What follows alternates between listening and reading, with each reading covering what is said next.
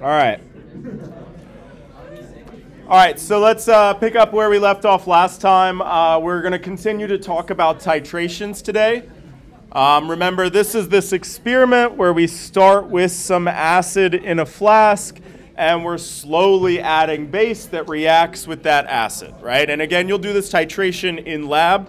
All right, let's focus.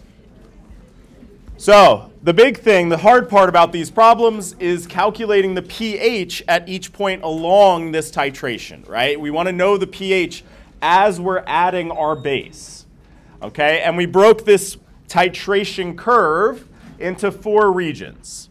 And that's because for each region, we got a slightly different approach in terms of how we calculate pH. Last time we talked about strong acid, strong base titrations. Today we'll talk about weak acid, strong base titrations. Okay, very, very similar. We got the same 4 regions to worry about here. Okay, we have the initial point before any actual titrant was added, right? That very first point on your curve. You have this equivalence point, which is when the number of moles of acid equal the number of moles of base that have been added. We got this region in between, which is before we've reached our equivalence point, but we've started to add our base in there. And then the last one is after we've just got like a huge excess of base going on in there. All right. So again, now we're going to do a weak acid, strong base titration. Okay, so this is going to be our initial problem. A student performs a titration with 250 milliliters of 0.5 molar cyanic acid and is going to titrate in 2.5 molar sodium hydroxide.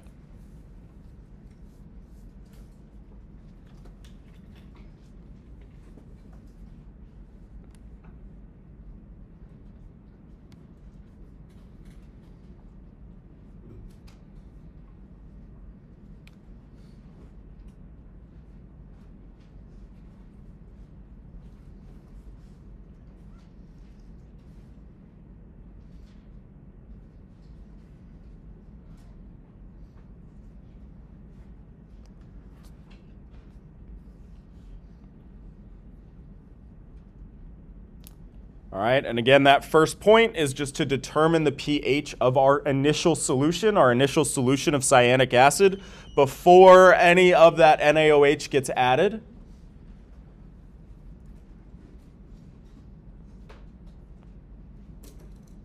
All right.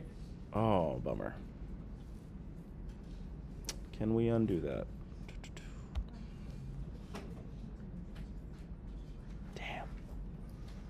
All right, but, sorry, give me a second.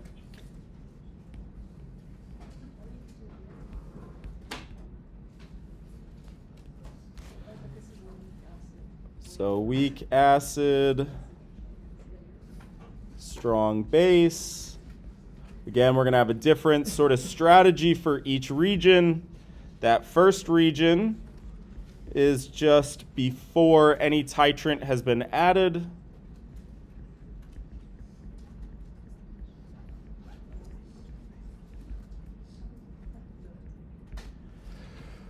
All right, and so before any titrant's been added, before any NaOH has been added, I just have a flask of weak acid, right? And we know how to determine the pH of a weak acid solution. What do we need to do? We need to find the concentration of hydronium. Before with strong acids, that was really easy, right? Because the concentration's just the same. Do I get to say that the concentration of hydronium is the same as a weak acid? No. Remember, now all of a sudden with weak acids, we got to do some work. We got to figure out our Ka expression and use that Ka value to determine the pH, right? So where am I going to find the Ka of cyanic acid? The constants page. So here's our problem. If we go back, we can look it up for cyanic acid.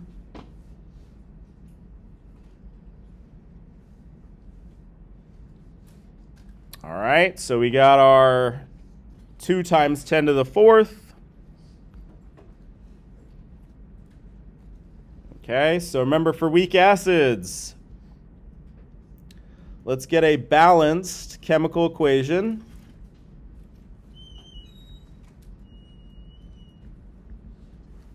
Oh, whoops, this is 0.5.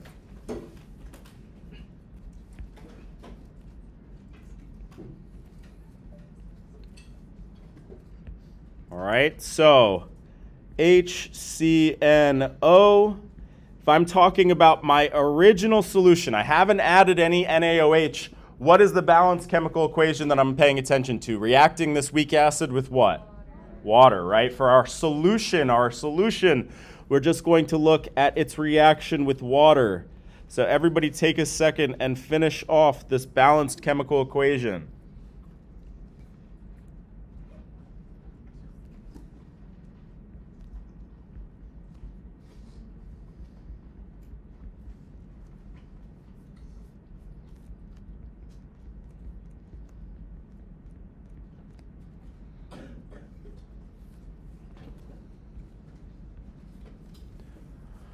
All right, so again, titration problems, kind of a pain in the butt. They're very long problems, but the good news is we get to practice all this crap that we're supposed to have learned about from the previous chapter as well, right? So from chapter 17, we should be able to calculate the pH of a weak acid solution. That's our first step for a weak acid titration, right? We need our balanced chemical equation. Then we're going to build our Ka expression, and then an ice table that's going to help us fill in that Ka expression. All right, so my two products here would be hydronium and that conjugate base, CNO minus. My Ka, my equilibrium expression, I'm going to remember what? Products over reactants, right? So I'm going to take my concentration of my products, divide it by the concentration of my reactants.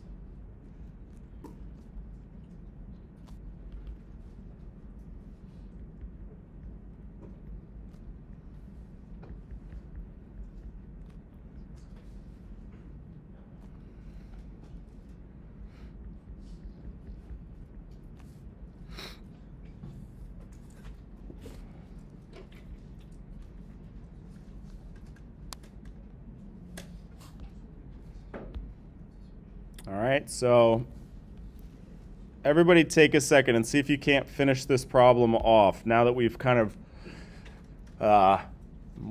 reminded ourselves of how to do this pH of a weak acid solution.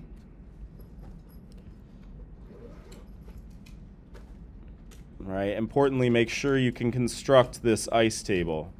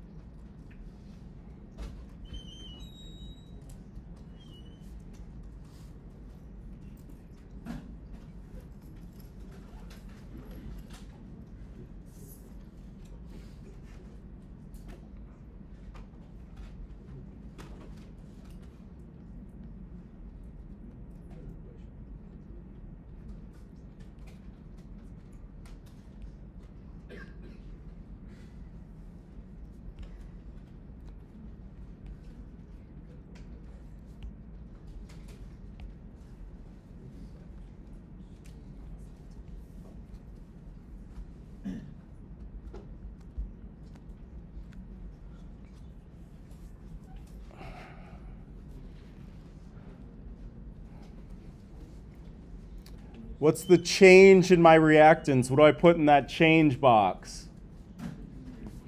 Right here. Minus X. And what about in these boxes? Plus X, right? Our reactants being consumed and our products are being produced. And I don't know how much, right? That's the whole idea. So then 0.5 minus x, x, and x. So then if we turn around and plug that back into our Ka expression, we get Ka equals x squared over 0.5 minus x.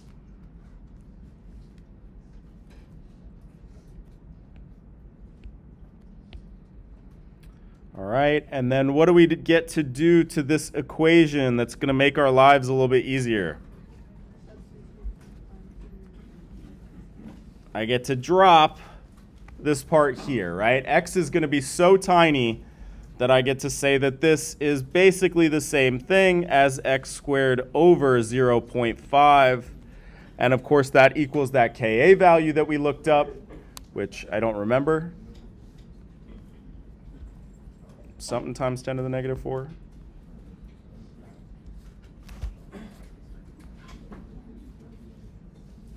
What the hell? Is it 2? Thank you. Okay. Oh.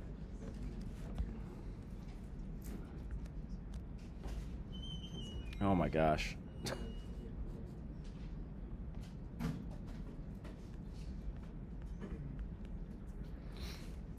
Okay, so then we solve for x. That equals the square root of 2 times 10 to the negative 4 times 0.5.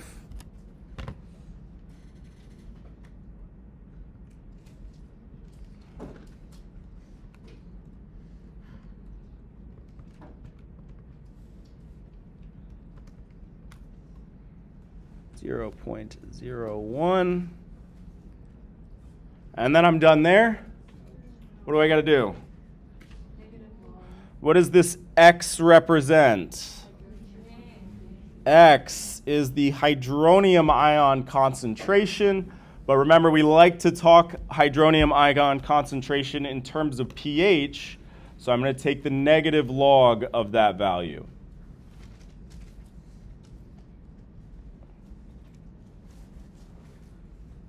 Okay, so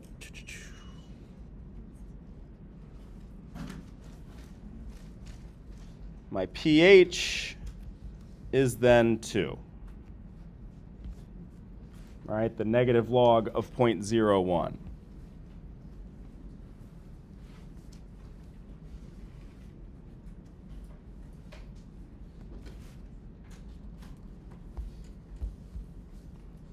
Okay, so we had this solution of cyanic acid.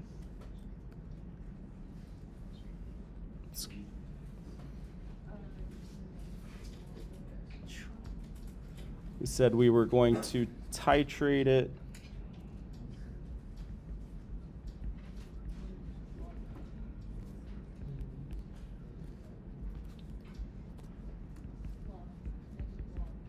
Okay, so then the very first part, again, that very first region is what is the pH of the initial solution. And again, we said that the pH is equal to 2.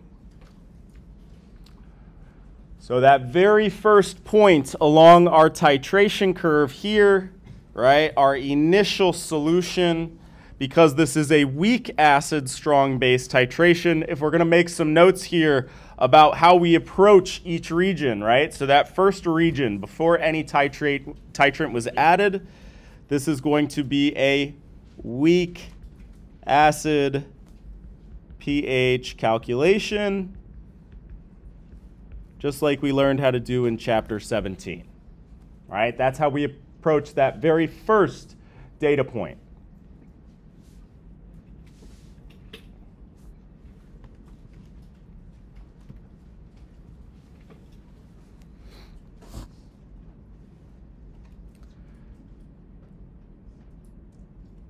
All right, so now we're going to move on to the second region here. This is between our initial solution and the equivalence point.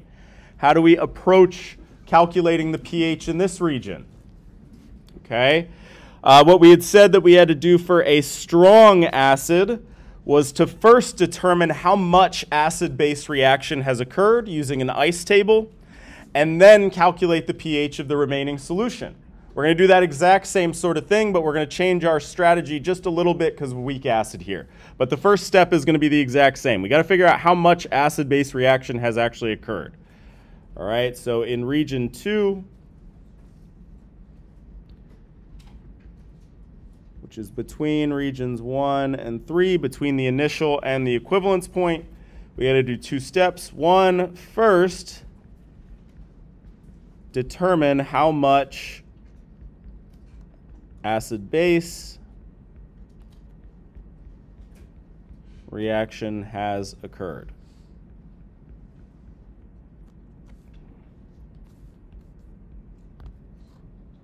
Okay, so now we're going to see ask ourselves, what is the pH after 23 milliliters of that NaOH has been added. All right, again, we're going to take this 250 mils of our 0.5 molar cyanic acid. We're going to start to titrate it now, right? Now we've kicked off our experiment. We're opening our burette and adding that NaOH in there. We got 2.5 molar NaOH, and so we're going to ask ourselves, what's the pH of this solution after I've added 23 mils of that 2.5 molar NaOH? Okay, and again, step 1 is we got to determine how much of this acid-base reaction has occurred.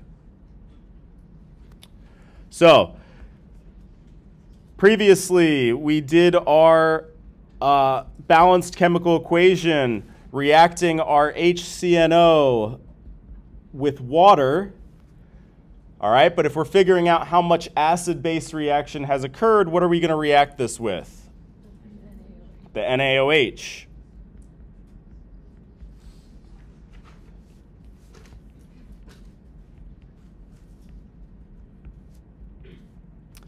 All right, so if this is my acid and this is my base, everybody take a second and give me the products of this reaction here.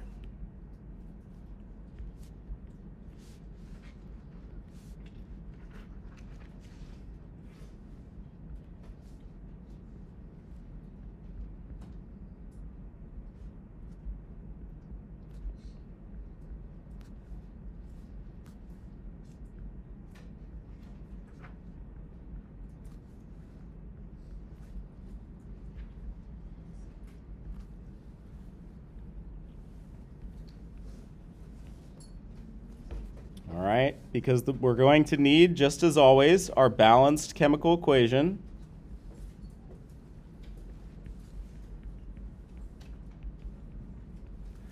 And then from there, we're going to build a nice table. All right, so my products here.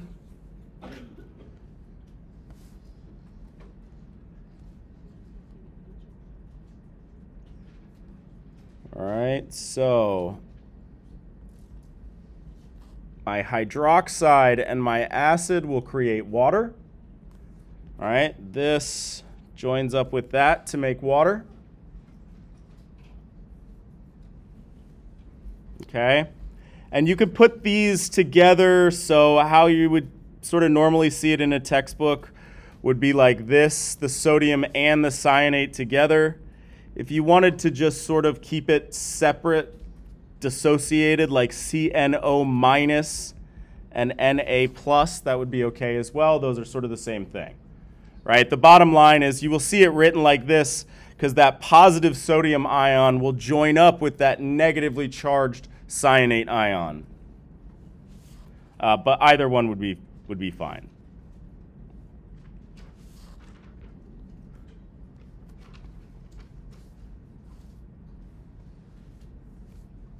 Now we need to make an ice table here.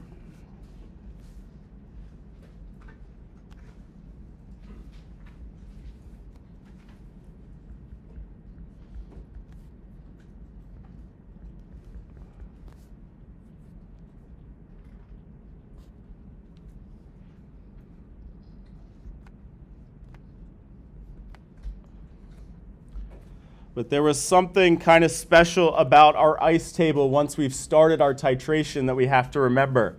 What are our units for our ice table once we've started our titration? We have to be in moles, right? It won't work in concentration anymore because I'm adding a bunch of volume. I'm changing the volume. So we have to do our ice table in moles, right? Or we can do millimoles if it's more convenient, which it will be when the volume is given to you in milliliters, right? So again, given our initial problem here, everybody take a second and see if you can't fill out that ice table.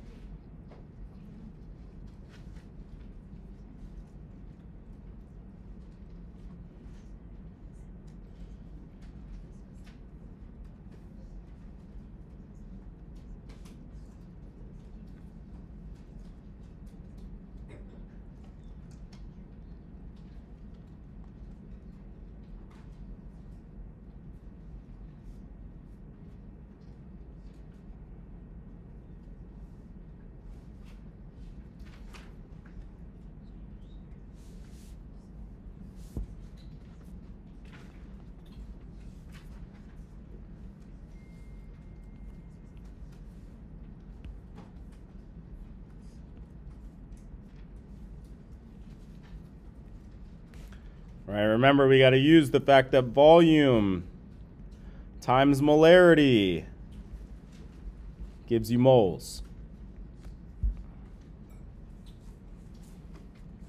All right, that's how I'm going to figure out moles. And if I use my volume in milliliters times molarity, that's how I get millimoles.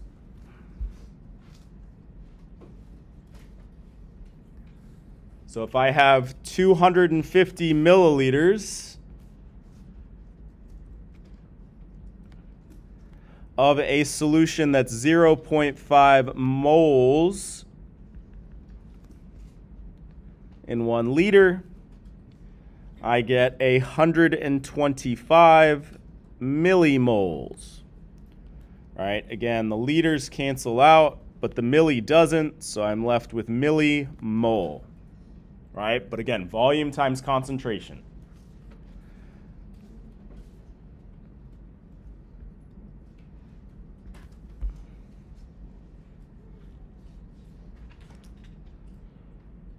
We said that there were 23 milliliters of 2.5 molar NaOH. So 23 milliliters times my 2.5 molar gives me 57.5 millimoles. Right? And I start out with 0 of my product. Okay? So just going back to this balanced chemical equation real quick, one thing that I just kind of want to point out, when we use sodium hydroxide or any sort of hydroxide, sodium hydroxide is what? A strong base, a weak base? Strong base, right? So this strong base 100% dissociates when you put it into water, right? And when you put it into solution, it becomes hydroxide ions and sodium ions. So what's actually sort of participating in this reaction, the sodium isn't doing crap, right? It's just this hydroxide ion that's actually involved in the reaction. The sodium ion is what we would call a spectator ion. It's there floating around, having a good time, watching the action. It's not actually involved in the chemical reaction at all. Okay? So again, that's why I was saying that you could sort of just split these up. Na plus, and then our conjugate base. It's just convention to combine them together since one's positively charged and the other one's negatively charged. What's up?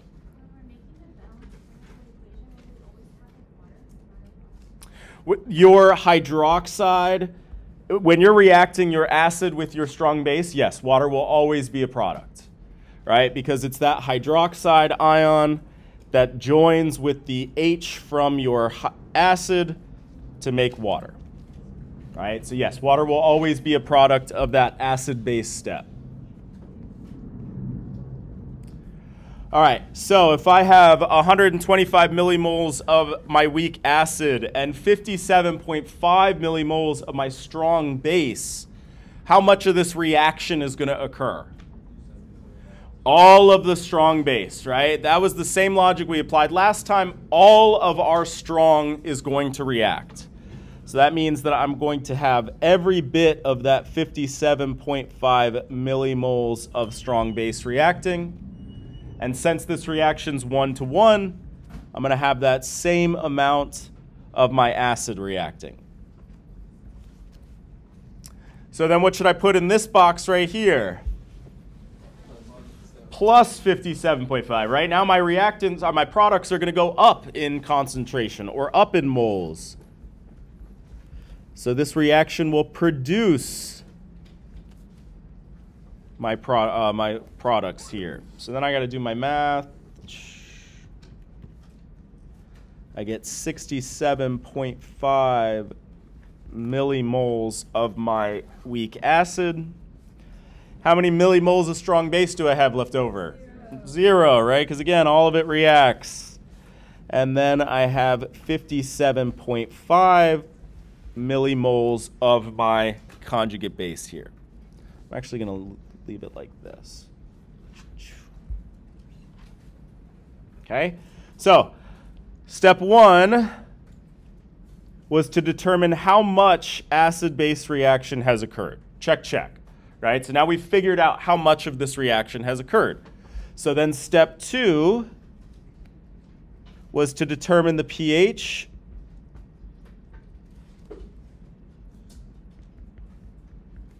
of the remaining solution.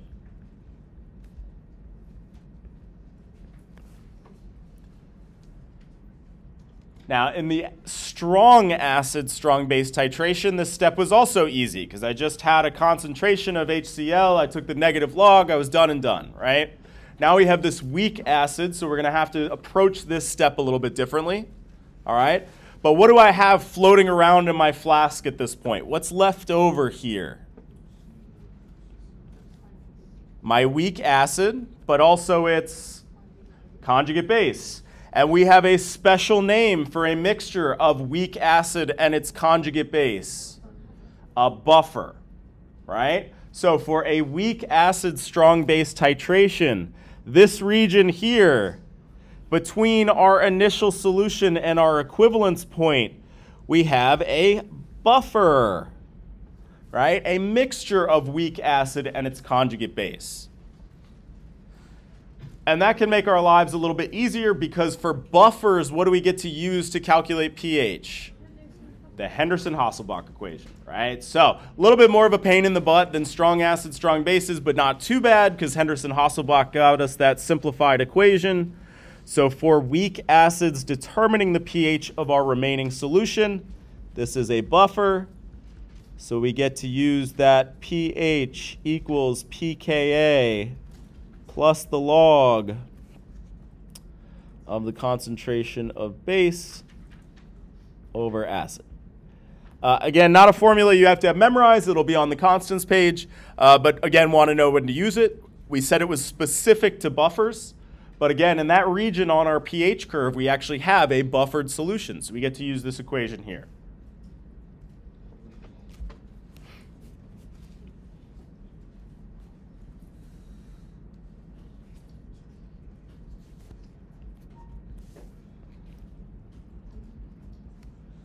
My pKa is going to be the negative log of that Ka value that we looked up, which was 2 times 10 to the negative 4. All right. And then this is the concentration of base over the concentration of acid. Remember up here we have millimoles, right? What's concentration though? What are the units? The big M, molarity, stands for what? Moles per liter, right? So I'm going to put my moles of base. Where did that just go?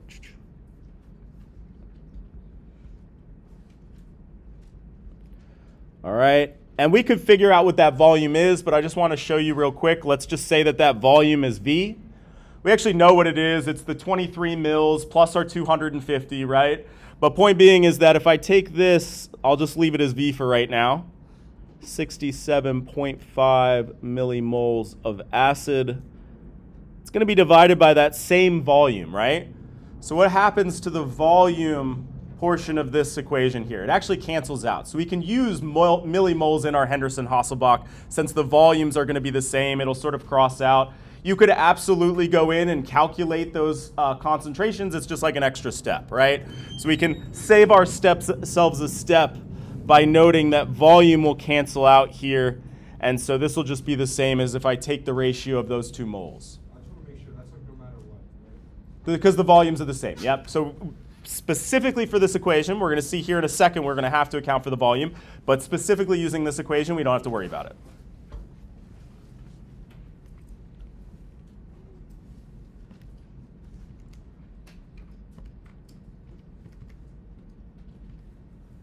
Oops.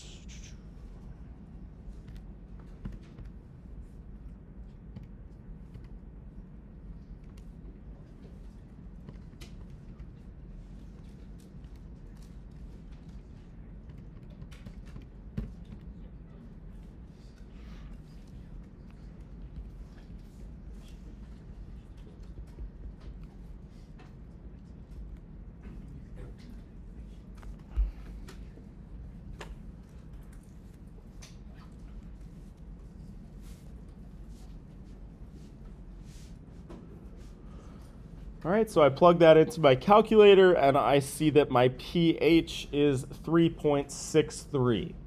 What's up?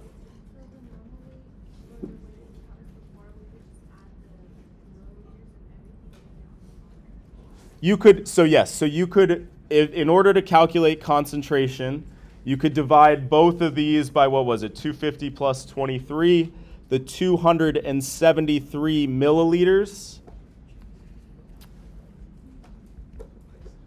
That will totally work, right? My point is that since both of these are the same number, they will cancel out, and so you don't have to do that extra work. You could just leave it as millimoles. You could definitely do the full volume. You could do it the full way, absolutely. It'll just be equivalent.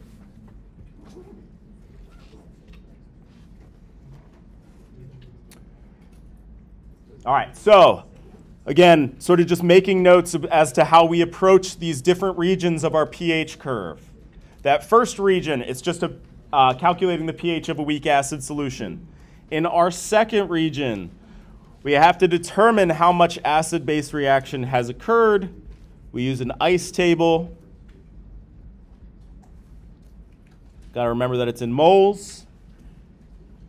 All right, and we can also make a note that the sort of principle here is that all of our strong base will react.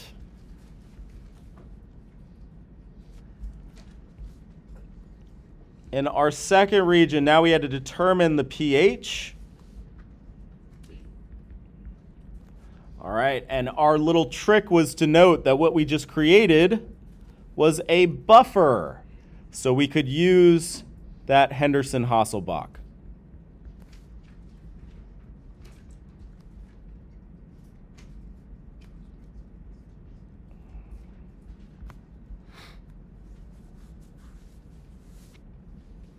All right, so again, for our pH curve, we got different strategies for different regions. This initial region is just a weak acid solution. Calculate the pH like we learned how to do for weak acid solutions. In this middle region here, this is this buffer region. So again, we got to account for how much reaction has occurred, but then what we're left with is a buffer solution, so we can use that Henderson-Hasselbalch to figure out the pH. So now we get to move on to our third region, the equivalence point. Okay, so now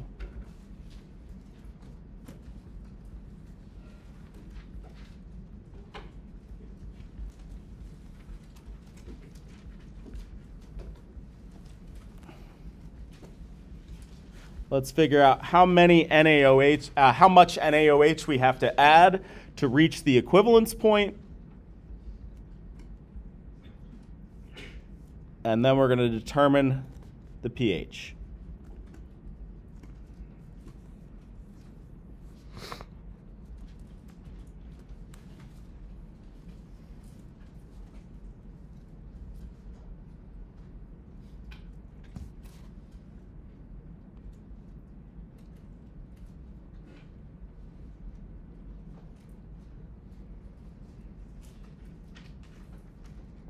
All right, so let's remember what it means to be the equivalence point.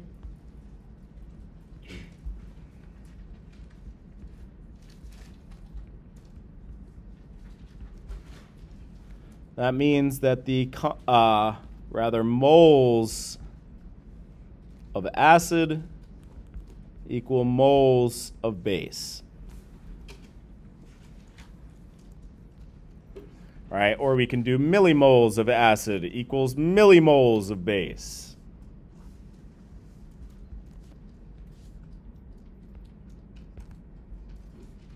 Oops.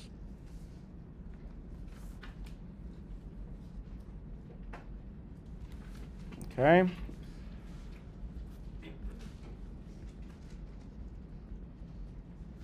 Equiv.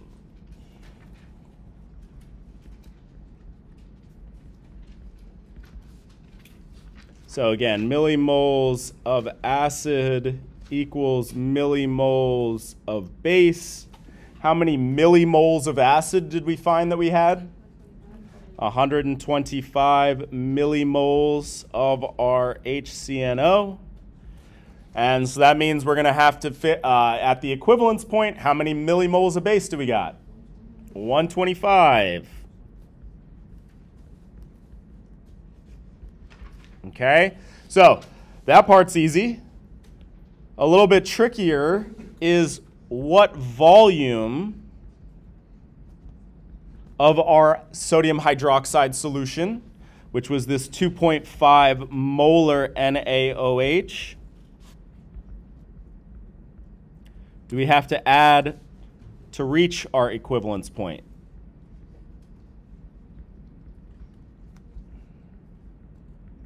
Right? We know how many millimoles we should have. That part was easy. But what volume of NaOH did we just put in order to get there?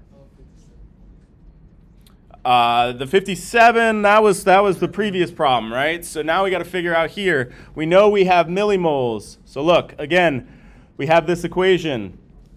Volume equals volume times molarity equals those millimoles, if we use milliliters.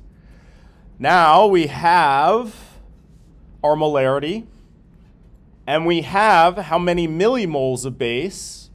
We just need to rearrange this equation to figure out what volume we would use.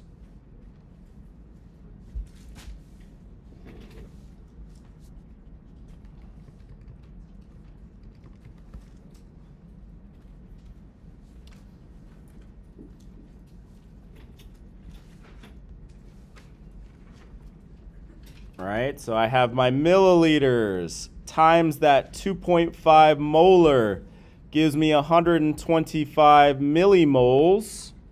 How am I going to rearrange this to solve for milliliters? What am I going to do? Divide both sides by 2.5, right? Move that over. And so I would find that I would need 50 milliliters of my 2.5 molar NaOH to reach the equivalence point.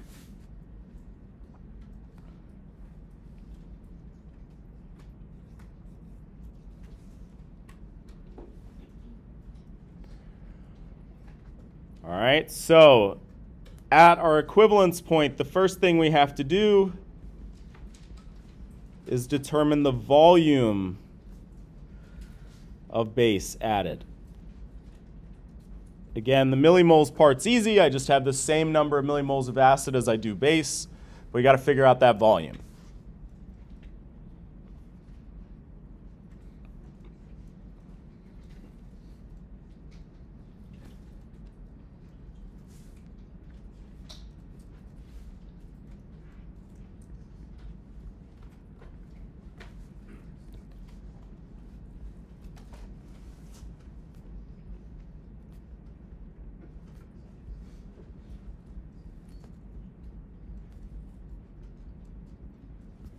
Okay? So now we're going to figure out how much of this acid-base reaction has occurred. We can use an ice table.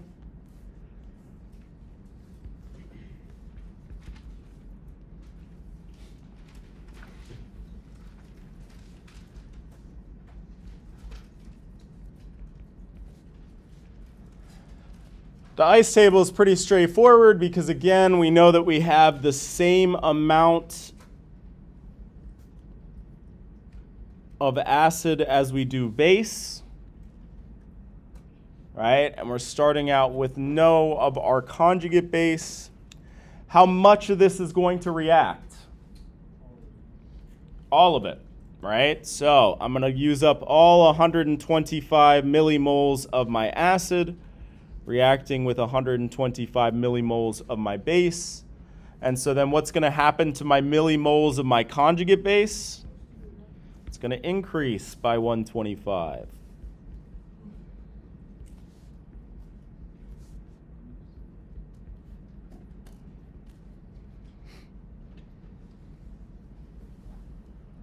So at this point, what do I have in my flask?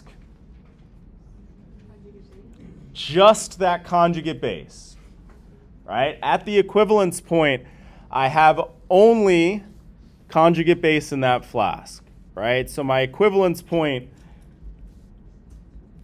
this is a weak base solution.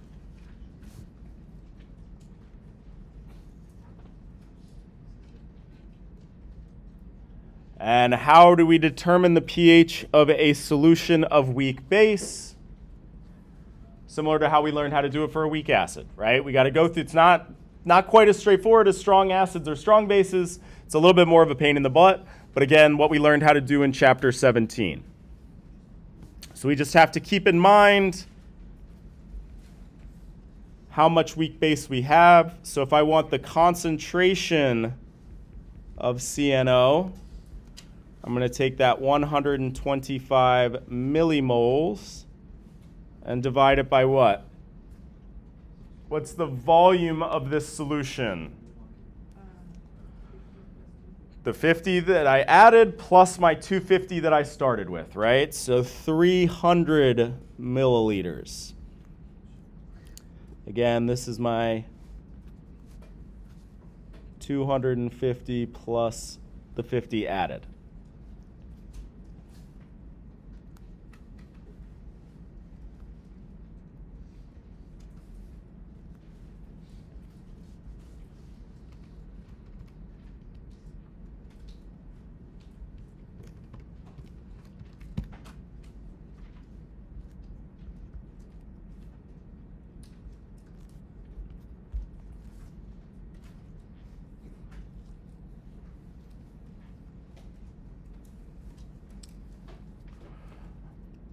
All right, so in these last few minutes, everybody's take a second, work with your neighbors, see if you can tell me what the pH of a solution of weak base is, given the concentration and the Ka of of its acid.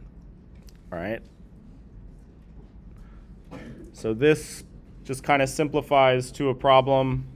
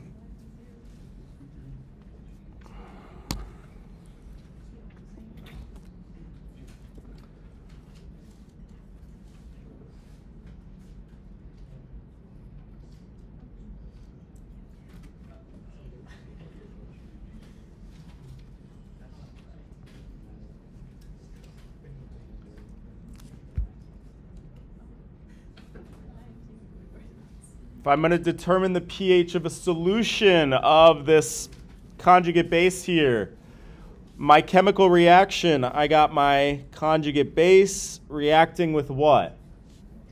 With water. When I'm determining the pH of a solution. And remember, for bases, they will be accepting a proton, so I'll be creating hydroxide and that conjugate acid or my original acid. So my Kb expression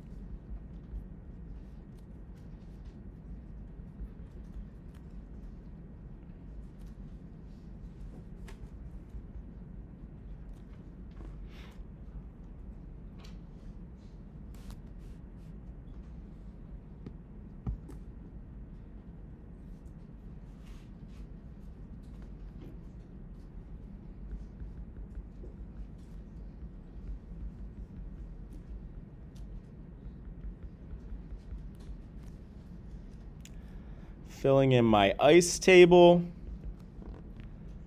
All right, this is that 0.416 continued. All right, and I have accounted for all of this reaction that's occurred, so I actually don't have any of this at this point, right? So those are zeros for the products of this reaction. I'm trying to figure out how much of this solution reaction has happened in this solution.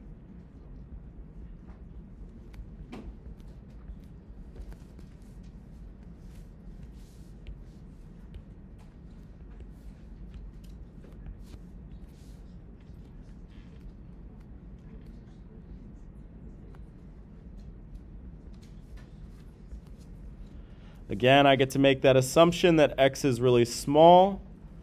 So this is the same thing as x squared over 0.416, continued. And how am I going to get the Kb for my conjugate base? And this will be on your constants page, all right? But you do need to know when to use it. Ka times Kb equals that magic 10 to the negative 14 number. All right, so the Ka of an acid times the Kb of its conjugate base equals that 10 to the negative 14. So if I need to find that Kb, I'm going to do 10 to the negative 14 over Ka. And that Ka was just that same Ka that we looked up before, that 2 times 10 to the negative 4.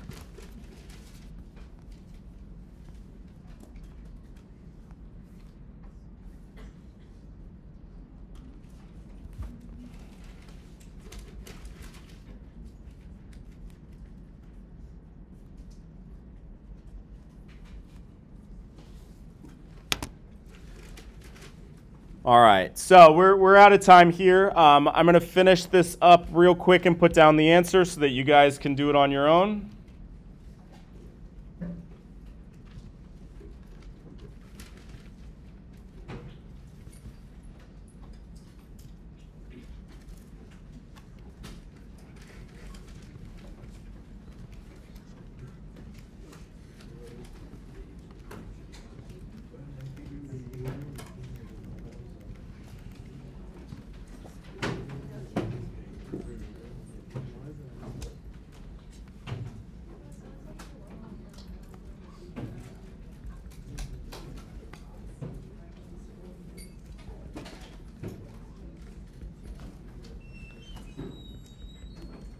All right, and then remember that the x that we solve for is not hydronium, but hydroxide.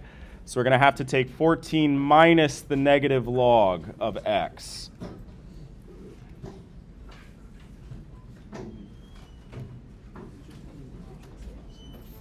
Get 8.66.